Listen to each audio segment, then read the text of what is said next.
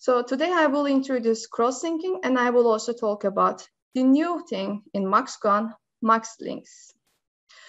So throughout the days during the summer school, you already hear several times about typical shotgun proteomics experiments. But what's typically done during this workflow, we are losing the structural information. To deal with this, one approach to add some cross-linker. And what we know, this cross-linker, it will retain some residues and then some residues that are very close, and then we can gain some information regarding the interaction or regarding the structure. But because of adding the cross-linker, the products are more complex than the typical experiment. And as a result, the spectra are also a bit more complex. And this field generally we call is chemical cross-linking combined with mass spectrometry, and you will see several abbreviations in the field. So this is the my outline for this talk today. So I will talk briefly about the cross-linkers, and then I will tell what about these cross-link products, and I will introduce some computational aspects, how we can analyze this mass spectra data. Then I will tell you about the MaxLinks, how you could, what's happened there, and then how you can set your MaxLink analysis. Then I will show some of the preliminary results that we are currently finishing for the publication. And then I will finish with conclusion and outlook. So let's talk about cross-linker. Cross-linkers has certain characteristics, and we can put them into 3 different groups. So it could be about function, and it could be length, and then MS feature. So in terms of functionalities, because they have the arms, the ending, and it could be the type of the reactive group that they are targeting. It could be the same. So then we call them homofunctional, or it could be the targeting different different residues on your protein sample. In that case, it will be heterofunctional. And we could also have different reactive groups, and then it could be 2 arms, so it will be bifunctional. And then it could be 3 arms, and usually the 3rd one is used for enrichment before MS analysis. And we have the length base. So because we have these 2 reactive groups, and then we may have some carbon chain between these 2, and then it will either make them non-zero, there will be a bit different apart from each other. It could be the 0, meaning that they are adjuvant next to each other. And the 3rd one is about MS feature.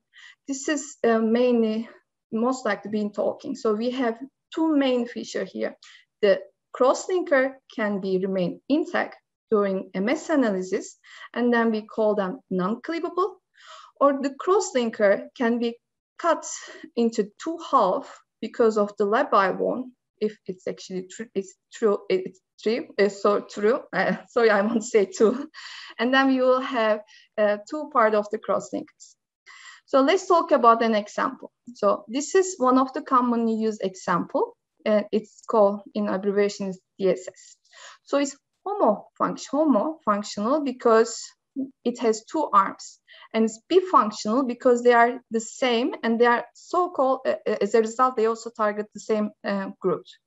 They are targeting the amine reactive groups.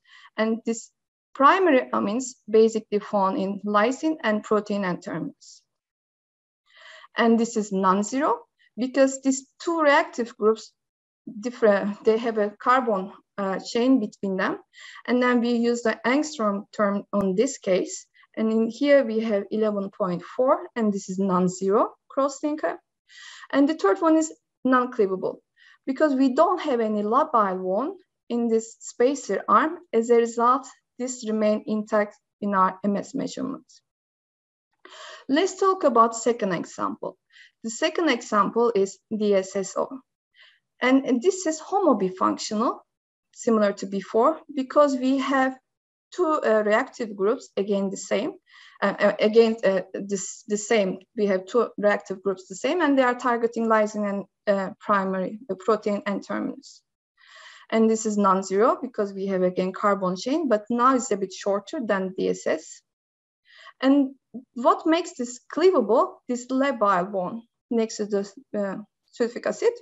And because of this chemical structure, it's being cut on MS2 level. Now we know the crosslinker. Let's talk about the crosslink products. In the typical experiment, we have the single or ordinary, or also known the conventional peptides, which there is no crosslinker attached because there was no crosslinker. And in our sample, however, we have different various products. And what we actually aim this crosslink peptide, crosslinker between these two peptides, because it tells us if there's any proteins interacting each other or the structure-wise, these two peptides very close to each other. And despite of our target was the crosslink peptide, we still have a lot of single or ordinary peptide. This is the most abundant, and then there are several techniques to enrich the sample. For instance, the experimentalists doing the strong cation ion change or size exclusion and so on. In addition to this, we also have monolink peptides. They are type 0. Here we have crosslinker, and the other arm remain unreactive, is not attached to the crosslinker, and this gives us the monolink peptide. And you know that in mass spectrometry, we must measure the mass changes, actually M over Z, and then we know what's the corresponding of mass shifts per particular crosslinker. And this DSS case for monolink peptide give us 156 Dalton differences. And could be also loop link, meaning that we have a crosslinker and we only have one peptide, and crosslinker is attached with these two arms. Again, we know the mass shift, it will give us a bit less because the second arm is also linked. Another type is crosslink peptide, and here it's also called interpeptide. It's inter because we have two different peptides and crosslink by using a crosslinker. And the mass shift is again known for every crosslinker times. And in addition to this already complex sample, this sample can be even more complicated. There could be also multiple modification, meaning high order. So it could be the combination of several types, monolink plus the crosslink and so on. So how we can analyze this already complex, already complicated sample by computational wise? So we know that the spectra, if it's non-cleavable, imagine in this case scenario, our spectrum will contain the peaks coming from both peptides.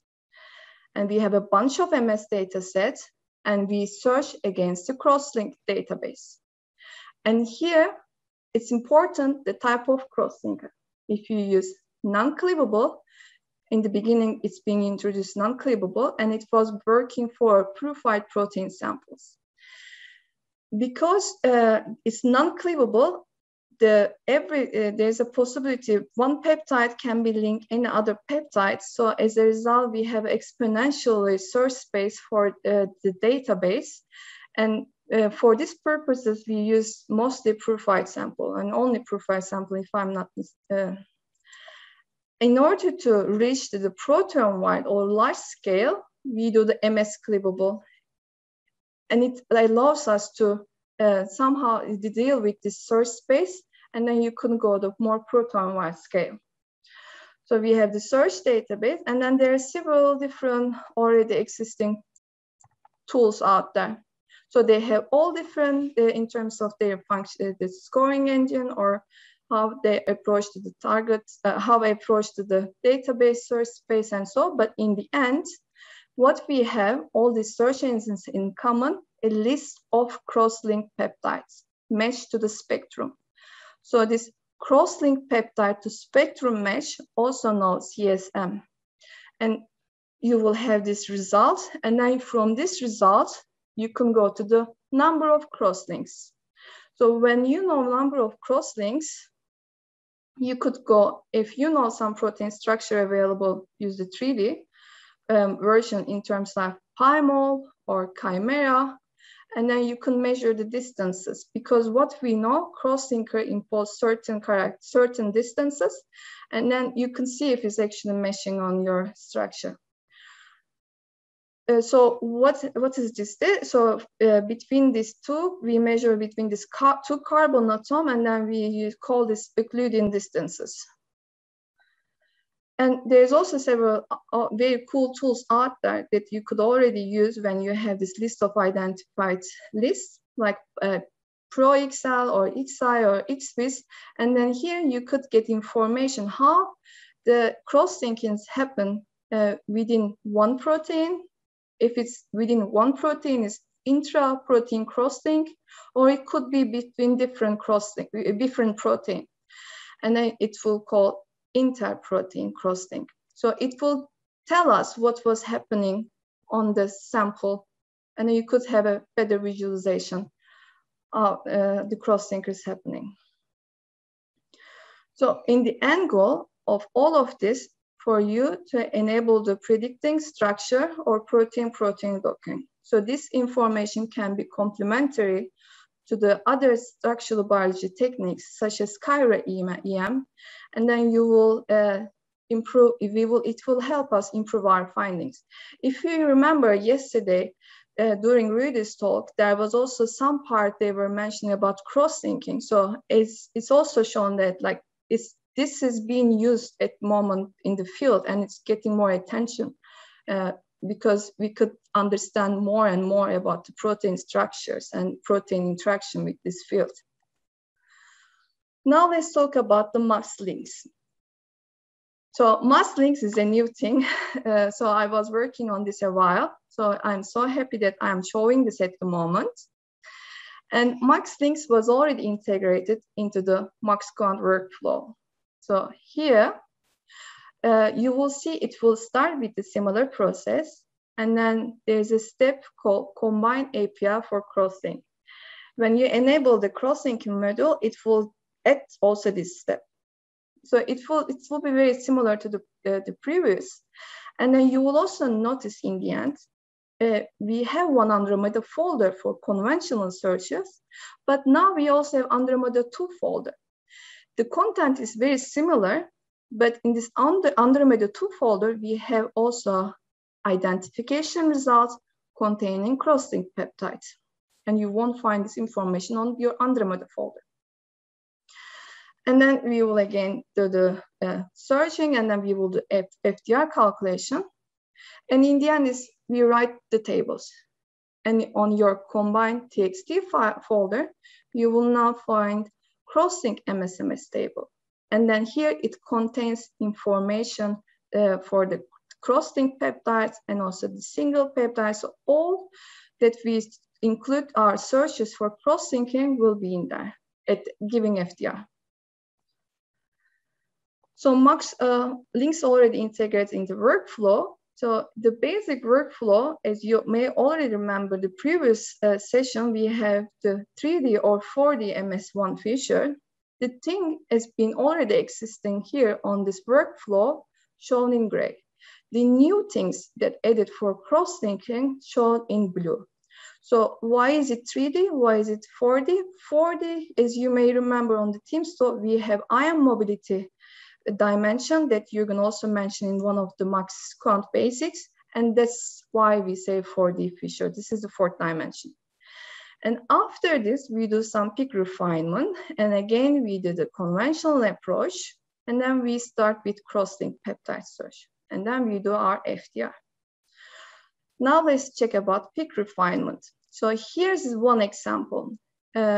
We know that cross-link peptide, because we have two peptides and they are heavier than the typical peptides. And for this reason, for these heavier peptides, we might not absorb, the peak detection didn't work properly. And then when we enable the peak refinement, the precursor MOver sets correctly defined, and then it gives us the correct identification. So MUX links can identify peptides by either non-cleavable or MS-cleavable approach. So what do we mean by a non-cleavable? So we have two peptides, the cross-linker one non-cleavable, and here on this MSMS simplified spectrum, we could see that the peptides the fragment ion coming either from blue peptide or yellow peptide, or because the cross-linker remain attached, the cut might be here. So as a result, we are having the fragment ion containing these two peptides. So they are shown in this here.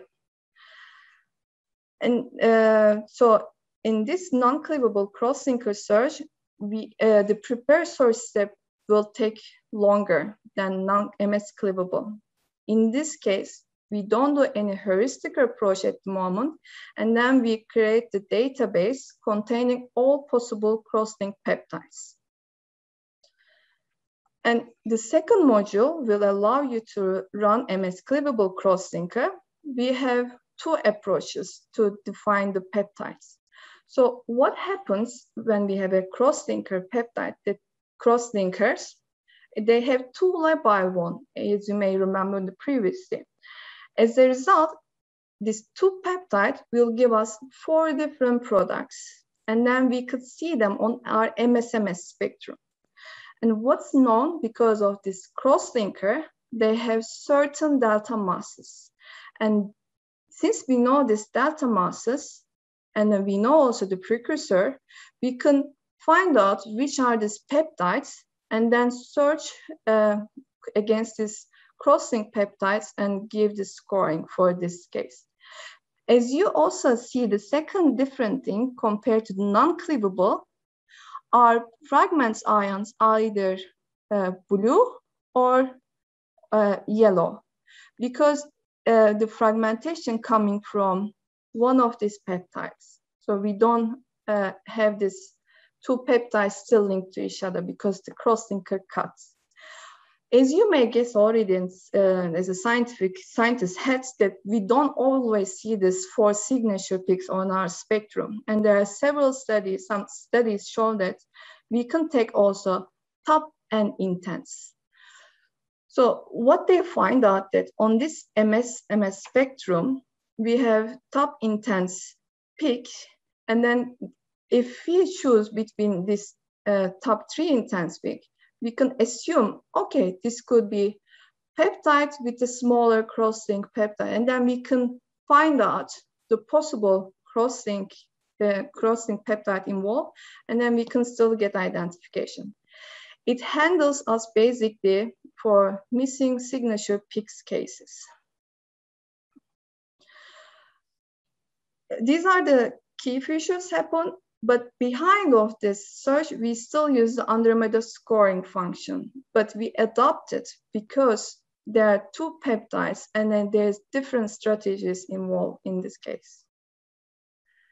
For target decoy, we calculate our posterior error probabilities similar way to the conventional searches, but we did a few changes. So instead of introducing the peptide length, we introduce a partial score. And then later I will tell what partial score is. And then instead of using the miscleavage number, we give the biggest between these 2 peptides, the miscleavage number. And for the wrong, in the cross-link peptides, we say that it could be decoy or decoy target will be our wrong hits. And then our FQR calculation is very similar, like conventional still. And then number of decoy divided by number of target will give us the FDR. And we calculate the FDR for every cross-link product types. So monopeptides and dipeptides and single peptide, they are calculated separately.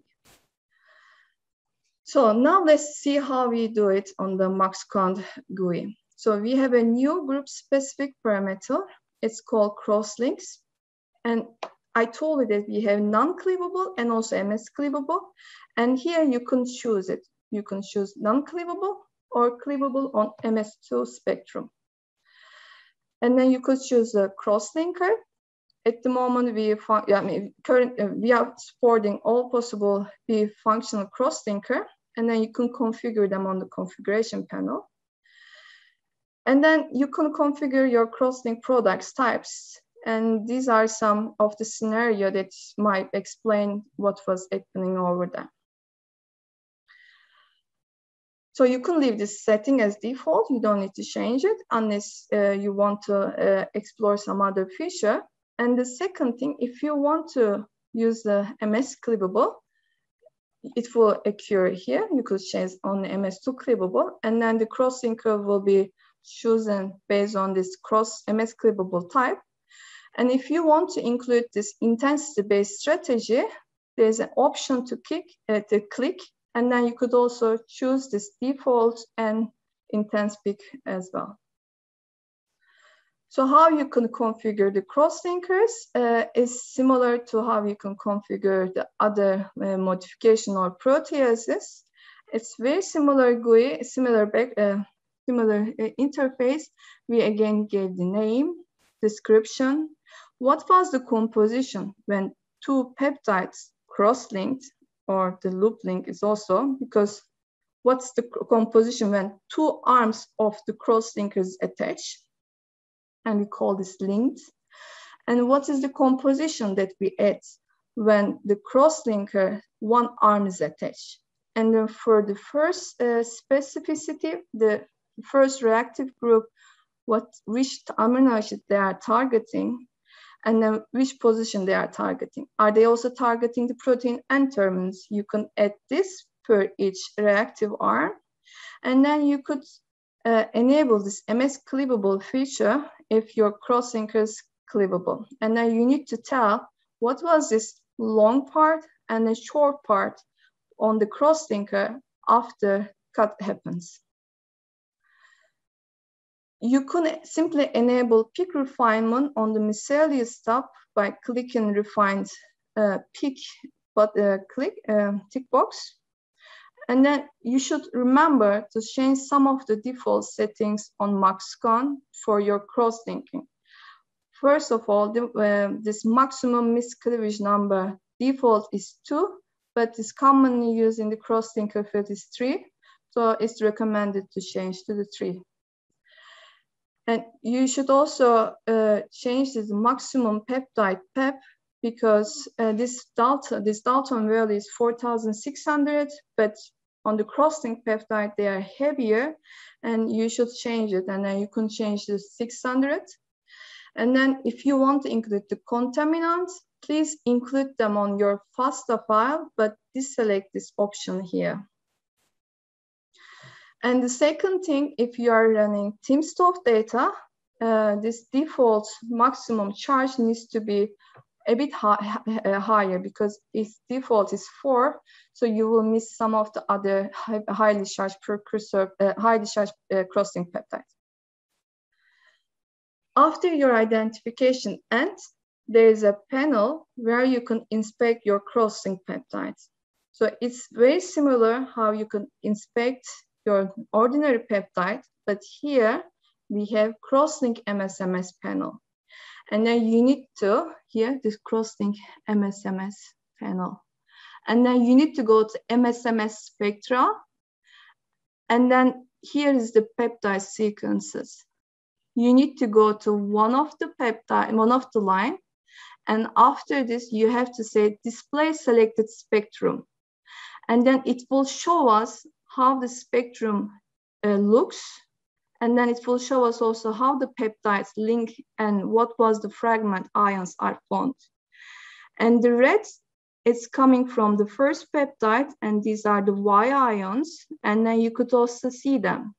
Red, the first peptide, and in the cross-linking literature, the heavier or longer peptide known as alpha.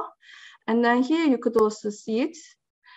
The bigger, the heavier one, the first peptide known as alpha, and the blue ones are coming again. The first peptide, but B ions. And then we have the second peptide, the purple one. And in the literature, this second, the longer, the shorter or lighter cross-links, the lighter peptides, it's known as beta. And then you could also see the B ions, it's in green. So now we know about the cross-linking, and we know how you can enable the max links for your searches. Let's check some of the results that we are currently working. So I tested the max links in 3 different data sets. And then the first one was use the synthetic data set. This has been published from Beverica, from Carmehter group back that time. And then what they did, they synthesized some peptides and they make 12 group. And then for each group, they did the cross-linking. So here on this figure, we could see this is one peptide group. The peptides are in blue. And then this is the second peptide group. And this is the third peptide group. They allow cross-linking within only this peptide group. So in the end, the cross-linking only happened between the blue ones or orange ones or green ones.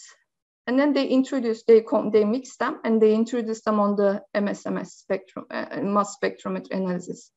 And then they say, the possible combination that cross-linker search engine can find will be between the same colors, but the impossible combination will be if the cross-linking is occur, the search engine find cross-linker coming from these 2 groups because there was no cross-linking occur between green and orange or yellow and blue. And this data set also allows us to work without relying the protein structure. And then they already compare several softwares by giving the similar fair settings by the researcher. They try to keep the similar setting as much as possible, and they remove some of the cross-linker specific filtering function as well. And they reported the number of correct crosslinks, number of correct CSMs, and the number of incorrect ones.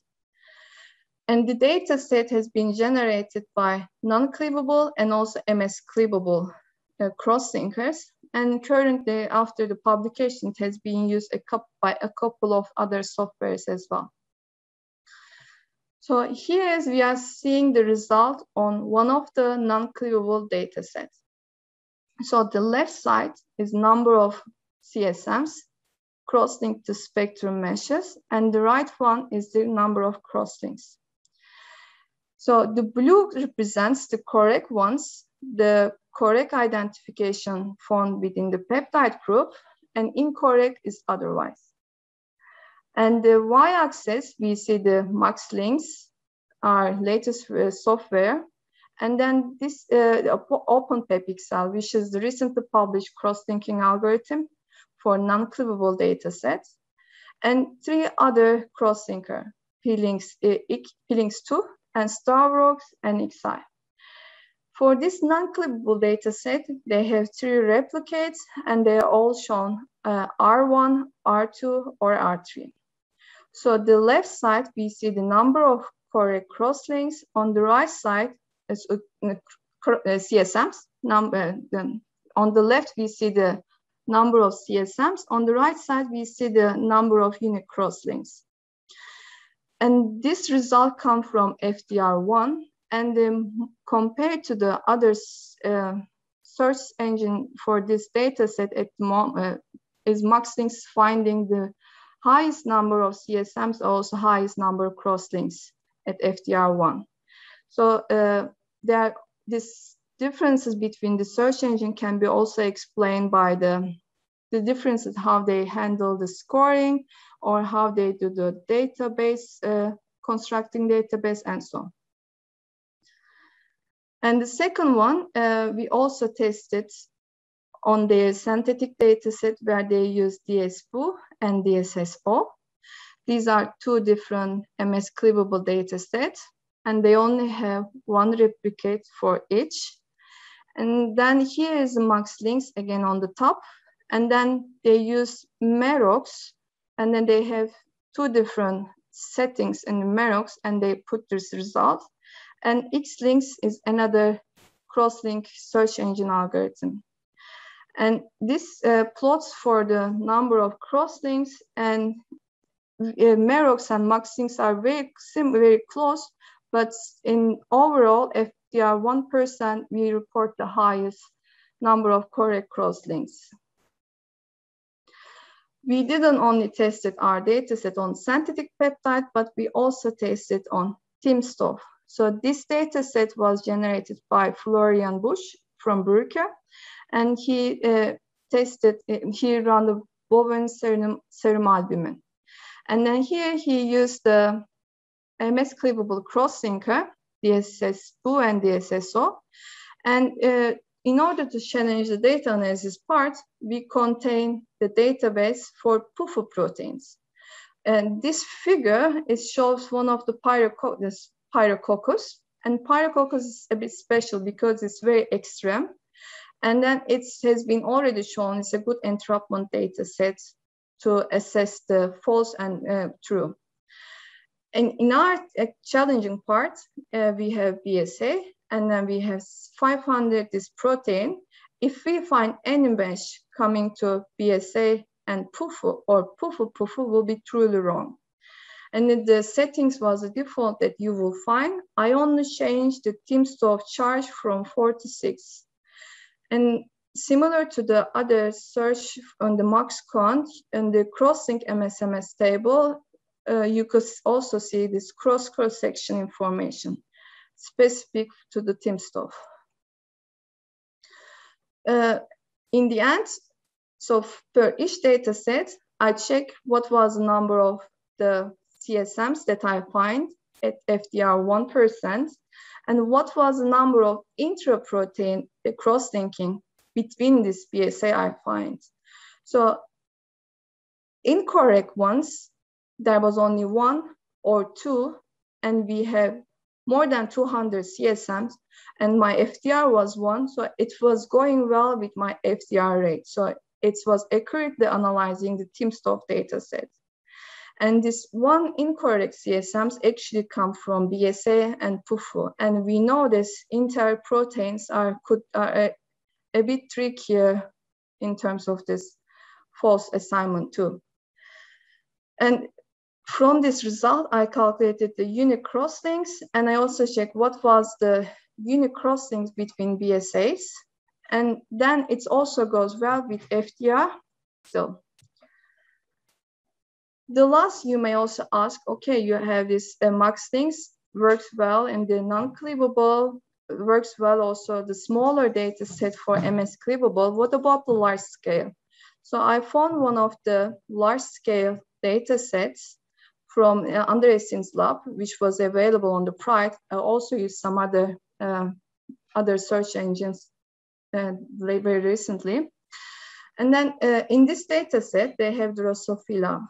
And then they have 3 biological replicates, and they use different databases, and they recommended using one of the databases. And I performed the same, very similar the settings and my default max link settings. And here we see the first row is coming from max links, and the second row comes from Merox. So in terms of number of CSMs, MaxQuant is finding more than Merox. And then in terms of unique crosslinks, it's also finding, and intra works well, but for the intraprotein crosslinks, we are finding a bit less. And I also, not just comparing these numbers solely, but I also check what was this crosslinks, how they are reproducible between these 3 replicates, because I have 3 replicates. And on the left side, we could see that the overall between these 3 replicates was 18%, but it sounds like a bit less. Although when you check this publication, you will see that authors found the overlap between this Merox was 15%, and they also say that it's acceptable because there are 3 biological replicate and there are some changes, there's something about also the cross-linking experiment. And I also checked the differences, the overlap between the MaxQuant crosslink and MaxLinks crosslink and also Merox crosslink. So 1/3 that's found between these all 2 softwares can be found in shared. So with this, I want to say that crosslink has become more routine lab in the wet lab, and there's already amazing the tools out there, and MaxLinks will give you an option to effectively search crosslink peptides. And we already have very cool things about the feature detection, and we improve our feature detection even more, particularly for these cross-link peptides cases. It works for non-cleavable and also MS-cleavable data sets. It's freely available, and after going through this, how I set the settings, I am almost sure that you can run it without any problem. And it's already integrated to the workflow. I already tested on the Windows and Linux, and you can run it on either of them.